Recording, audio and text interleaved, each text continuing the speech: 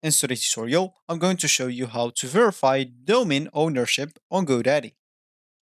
So before we start, of course, the first thing that you would like to do is just go and open whatever browser you are going to use to follow this tutorial steps with. Here in my case, I'm actually using Brave, but of course in your case, you can use any other browser could be possibly working for you. Once you open that browser, make sure to go into this URL section, simply type godaddy.com and hit the enter button. Of course, that should take you into this page. And if you're facing any issues with the language, as I faced in my first time in this website, you'll have to scroll down until the bottom of it and make sure to change the country or region, which will change the language with it. Of course, if you want even to change the currency, this will be possible. So now you will have to go back and log in into your account if you have one. And if you don't have an account, you'll have to go and create one. Of course, you will be able to do both options. At this top right corner option, you will find the option to create or even log in into your account.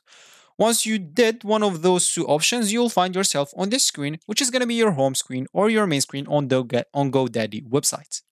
So as we said in the beginning of this tutorial, we would like to verify domain ownership on GoDaddy. So if you want to do that, we will simply have to go to our products page.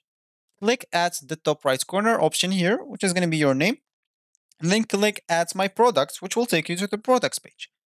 Of course, if you are here at this products page, and if you have an SSL certificates plan, you will have just to scroll down until you find the SSL certificates option or section. For me, I don't have it because I don't have that plan. But of course, for you, you'll have just to expand it. It's going to be like one of those three.